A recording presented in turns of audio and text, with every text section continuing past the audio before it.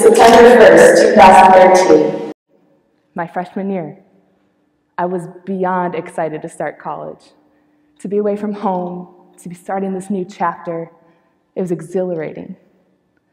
That night, I went out drinking with some people I just met. We were finally in college, and we were partying, and we were drinking and drinking. And before I knew it, we were in over our heads. I was separated from that group that night. I vaguely remember stumbling around the parties, barely able to walk, asking people how to get back to the dorms. I was alone, lost, and very incapacitated. And twice that night, I was raped. When I woke up that next morning, it felt like my world had shattered. I felt numb, used, ashamed, guilty, worthless. It felt like my light had been taken from me. I could take the rest of the evening to share my journey from waking up that morning to being on this stage tonight. What it was like to battle those demons for years.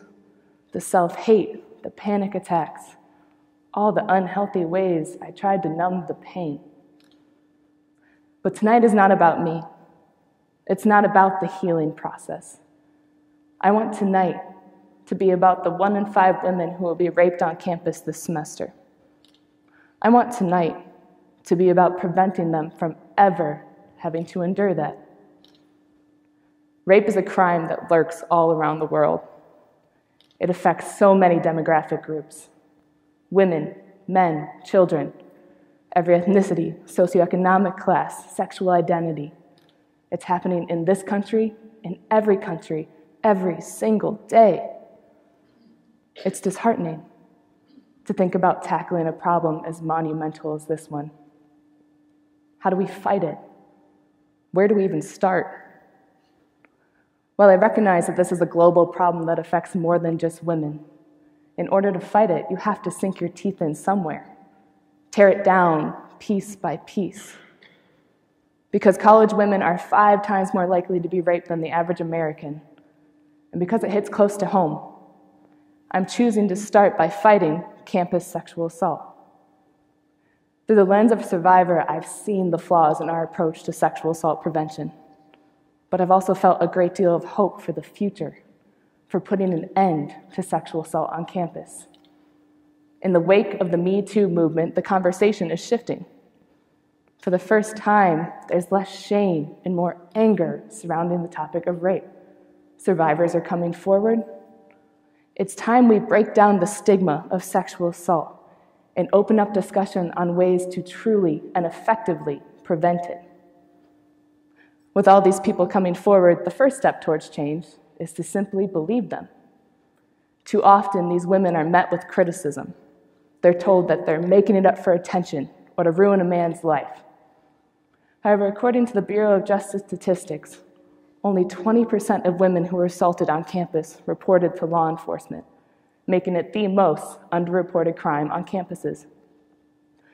The National Sexual Violence Resource Center estimates that 2 to 10% of all rape accusations are false. This means that the majority of assaults aren't being documented, and the majority of those that are true accusations. Chances are, when you have a woman in your life who is brave enough to come forward, she's giving you the very painful truth. Another barrier these women face is this idea that for rape to be legitimate, it's done by some stranger in a dark alley at gunpoint. It's violent, the Law and Order SVU type. However, according to a study conducted by the Kaiser Family Foundation, 70% of women who were raped on college campuses knew their perpetrator. Sexual assault isn't a one-dimensional crime. It's not just parking lots and alleyways at midnight. It's coercion at parties. It's taking a dress as a yes. It's assuming consent because consent's been given in the past. It's telling a drunk freshman you'll help her get back to the dorms, but you never quite make it there before you decide you're owed something. These women are then blamed for their clothing choices, substance use, who they're with, etc. Why are we so quick to point fingers at her? Why do we default to not believing and not empathizing with them? When did a woman's wardrobe choice become a statement of consent? This blame and this willingness to not believe victims stems from how we currently address sexual assault prevention. We've all seen the list floating around on Facebook. Tips for how not to get raped. Walk with your keys between your fingers. Don't wear headphones. Don't go jogging at night. Dress modestly. After a sexual assault was reported, my university sends out a list of crime prevention tips. Some of these include, do not walk alone at night. Visually scan your area, do a full 360 to be aware of your surroundings. While these practices seem harmless enough, they put all the responsibility of preventing assault on the potential victim. These tips police women's actions to the point where they would no longer be living freely if they followed each one. It's not feasible to suggest that women always wait for a ride at night, or for women to be hyper-aware of their surroundings at all times. That's exhausting. That's not living, it's paranoia. Living in fear should not be the standard. This approach doesn't promote prevention. It just suggests how not to look like a target. Who can look less like a target? Who gets to be the 4 of 5 women who make it home safely tonight? What an awful game to play. Advising women on how not to be targets of sexual assault is ineffective because it doesn't address the root cause of rape. Rape doesn't happen because someone wore a miniskirt. It stems from an issue rooted deep in cultural standards. The pressures of masculinity and what it means to be a man in society today. To be a real man, one must be powerful, have a lot of success, and sleep with a lot of women. He must be dominant, aggressive, and emotionless. They're supposed to have this insatiable sex drive. They're praised for it. They're excused from their actions with phrases like, boys will be boys, and it's just locker room talk. Any feminine quality is deemed weak. Therefore, their female counterparts are seen as lesser. Femininity is used as an insult. You throw like a girl. Don't cry. Man up. How are men to respect women and women's voices if they're subconsciously taught that women are not their equals? Therefore, a woman in a tight dress or a woman under the influence is not a person to respect, but rather an opportunity to assert that dominance, to score, to be a man. The prevention of sexual assault starts long before these students get to campus. It starts with what we teach our children. Forcing our boys into this man box where they aren't allowed to express themselves has to end. It's time we stop demonizing feminine qualities. Let your boys cry and express themselves. Don't use girly or doing something like a girl as an insult. Employing these tactics isn't setting your boys up to be men. It's just teaching them this internalized disrespect for women.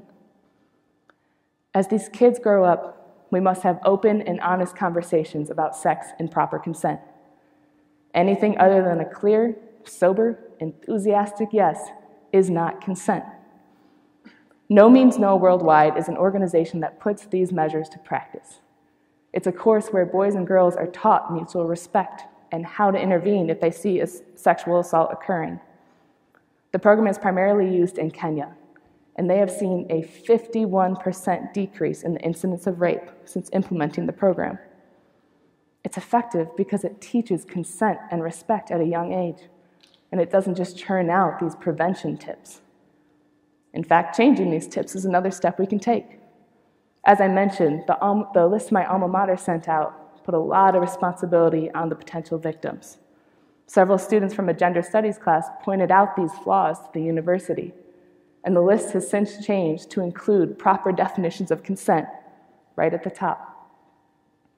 We must then remain vigilant on campus, not being afraid to step in and say something if a situation feels off, not entertaining conversations that degrade women or make fun of men for not fitting into that hyper-masculine role.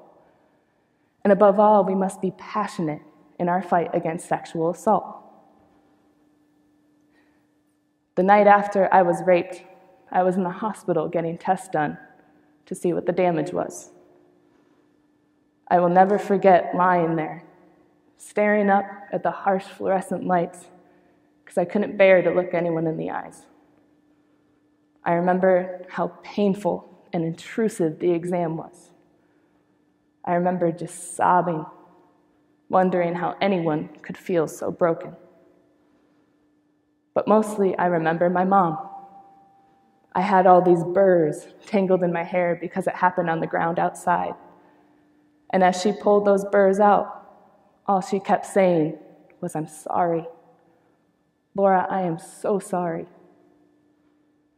In that moment, that's exactly what I needed to hear. And I'm blessed that my family's been by my side through it all. But as I look back, I can't help but wonder, how many women are going through this unspeakable trauma, and "I'm sorry" is where their justice ends? How many women are consoled with thoughts and prayers, but that is where our action stops? "I'm sorry" isn't good enough. Damage control isn't good enough. How much longer are we going to put Band-Aids on bullet holes and call it progress? We must take action before it ever gets to that point. Hold our boys accountable, teach consent and respect. It's the smallest changes that will have the greatest impact. You can't fix bullet holes with Band-Aids. So let's take away the gun. Thank you.